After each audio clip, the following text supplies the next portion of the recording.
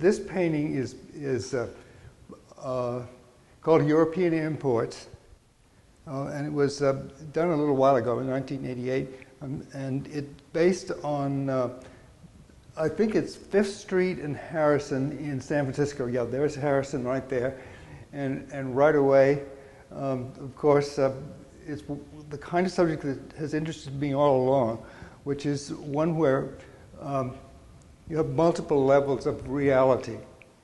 We live in this civilization which is kind of layered, and I think that's what's going on here.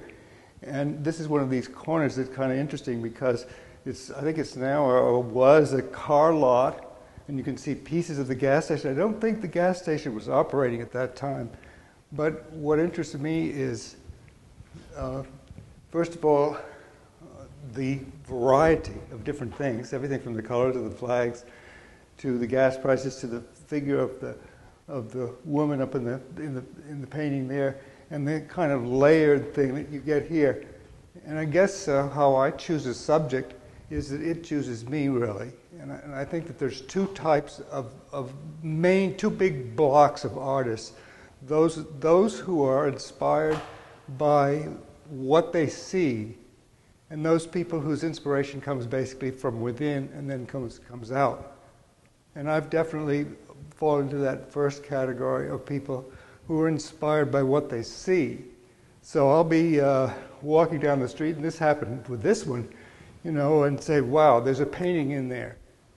There's a literary level, in which we look at a sign, and the sign gives us a message of a certain thing for sale, or whatever it is. And then there's also the abstract patterns created by the signs and in combination with the supports. This is the freeway is behind here, and up here is another billboard piece. And then there's a little bit of vegetation, which is always kind of fun to put it in there. And there's something about the combination that I think is really important.